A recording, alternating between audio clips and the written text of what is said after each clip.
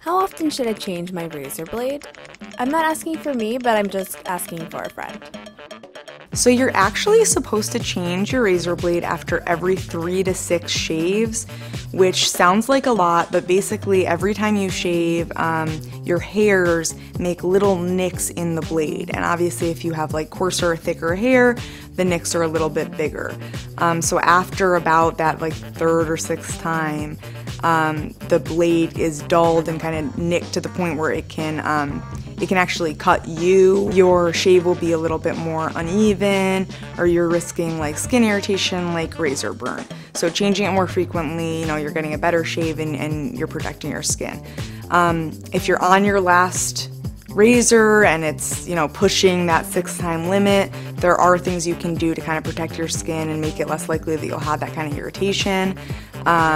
Giving your skin a little bit of TLC like before and after you shave. So maybe staying in the hot shower for a couple extra minutes before you start to shave. Using a lot extra shaving cream to shave your legs. After you shave, using an after shave balm or something like that, or moisturizing to kind of make sure your skin is pampered a little bit so it's less likely to get irritated.